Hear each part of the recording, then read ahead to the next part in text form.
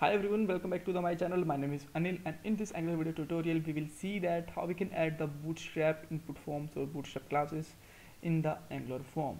Alright, so these are the points of the video. So first question is why we have to add the Bootstrap. The reason is, as you can see that in the last video we just made a form with a 2 input box and 1 button, but this is not a good looking UI. This is a very awkward actually. Alright, so Bootstrap basically make the UI better and prettier so that we can use them, and this is also very easy to install in the Angular. Right, you can just do it within a minute. Alright, so this is the point for that. After that we just have to bootstrap the install, and we will just simply add some classes or inputs in our form, and we will see the example. That's it. Alright, so now let's add the bootstrap with the single command. Just use your ng add @ng bootstrap bootstrap like this. Yep, and just put here semantic / semantic.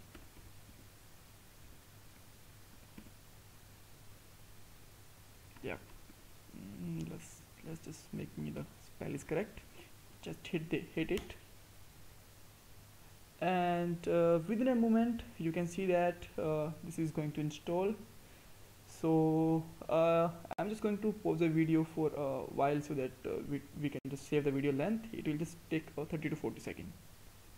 Yep, you can see that this is installed. When you just install it, you will find the changes in the actually 3 files. One in the angular.json,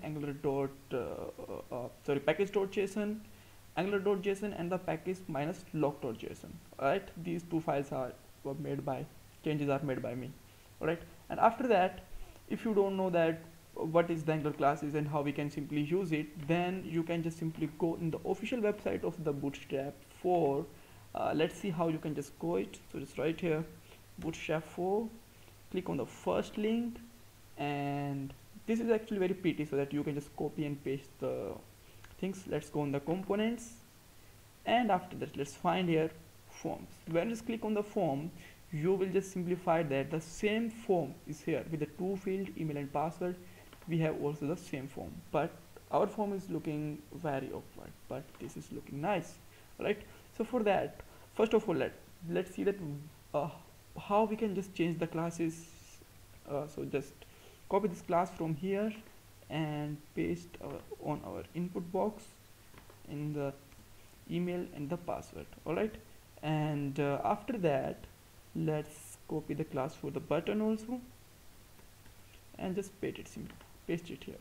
Right, so that's it. Now you can see that okay, one more thing, sometime you just have to restart your ng server because this is not going to pick directly the bootstrap changes. Right, so whenever you just restart it, it will directly pick your changes. So let's wait for a moment. Yeah, it's restart now. Now you can see that the color is changed, but the fields are very large, so that you can just add one more class here. So just cut a form for a while and just put a div tag and just simply use a class with the call sm. You can use simply 6. Yep, and just paste it the form view back.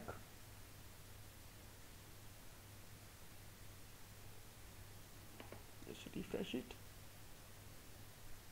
Okay, so now you can see that this form is a little pretty, but if you just want to make the same form, then you can also copy the form from here, because this is not a bad idea also.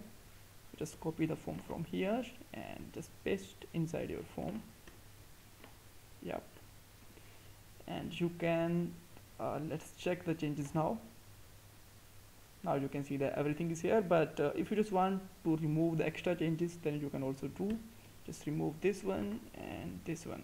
Right, now let's see how is it looking.